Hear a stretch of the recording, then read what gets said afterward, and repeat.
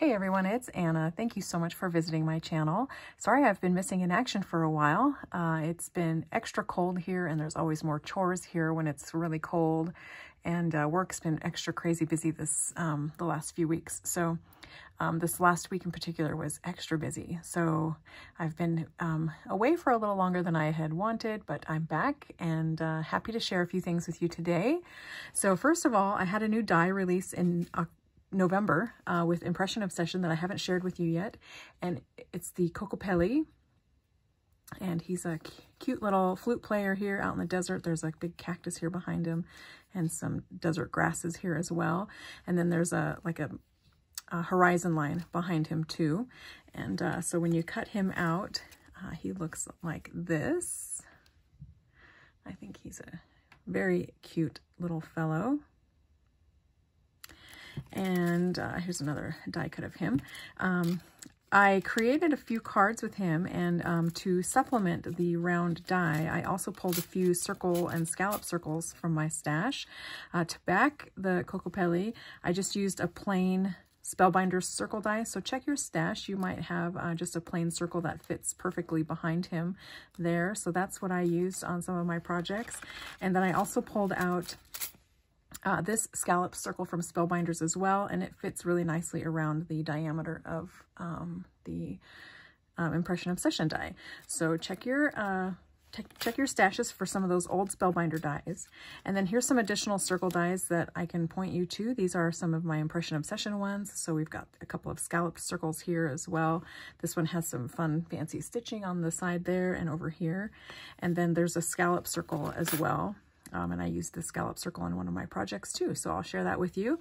And then a long time ago, I made a big stack of these alcohol and gold foil backgrounds. And so I thought I'd pull some of these out and use them on my projects. And these are really fun to make with alcohol inks. This is Yupo paper, so it's a paper that works really well with alcohol. And once you get your alcohol inks the way that you like them, before some of these thicker areas dry, you just press foiling into where it's the oil is tacky, or the alcohol is tacky, and it removes the foil from the backing sheet and makes it adhere to your background. So I think it's really cool. It looks like veins of gold through minerals or rocks. So here's just a few others that I've created. So it's just fun to sit down for, a couple hours and just play with all your different alcohol colors. And I even save these little pieces here because, those colors are really beautiful and that gold foiling is really beautiful. And you never know when something of this size will come in handy. So for example, this would be cool behind the Kokopelli. It looks like maybe there's a moon there in the sky. So, you'd really just be using this area here. So keep your little scraps. They can always come in handy.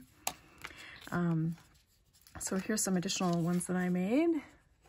So I think this little process is so fun.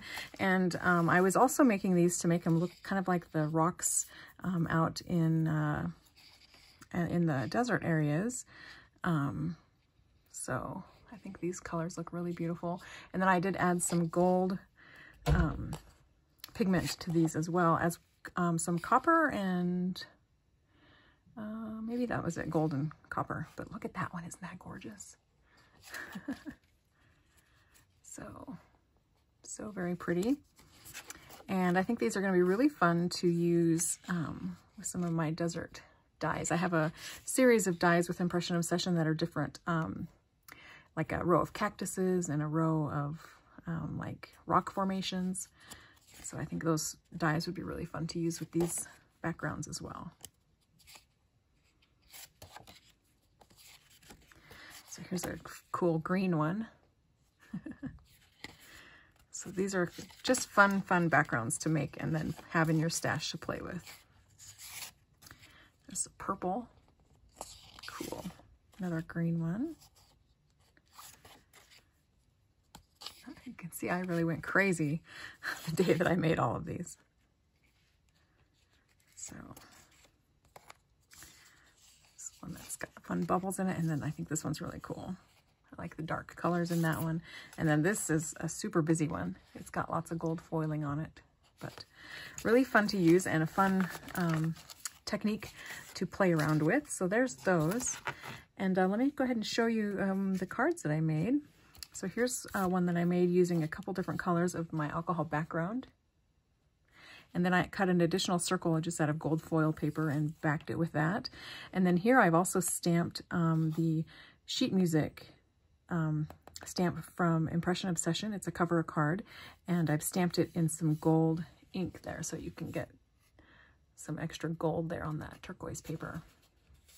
So I think he turned out really cute, and some gold thread there. And then here's another one that I created, and this one I just used the other halves of the die cut image. So here he's green and red up here, and then here you can see I've used the red, basically the waist pieces, to fill in around a black die cut. So there you can see the difference. And then here are a couple others that I made. This one has a matte black cardstock die cut image with just a circle of this aqua cardstock behind him. And then you can see here this scallop circle is this Spellbinders one that I used. And then this card, I used some black glitter cardstock for the die cut image. So I think he has a little extra pizzazz. So anyway, those are some cards I have to share with you. And then I also got a card in the mail from my friend Gabby, Gabby with an I, and she sent me this beautiful Hello Sunshine card. Beautiful, beautiful card. So thank you so much, Gabby. I love the extra green piece of gingham paper here behind that she used for the mat. So cute. So thank you for that beautiful card, Gabby. I so appreciate it. And that's what I've got to share with you today. I am currently working on some additional artist deadlines, and so I'm heads down a little bit. But hopefully I'll be back on to share some additional things. I do want to make a card to show how to color these images with Copic markers. These are the November limited edition set from Impression Obsession. So super cute snowman. If you don't have these guys in your stash, this is the time to get them. This is only going to be available either through the end of November or through the end of December. I'm not sure, but it is a limited edition. So, and these just are the cutest little snowmen.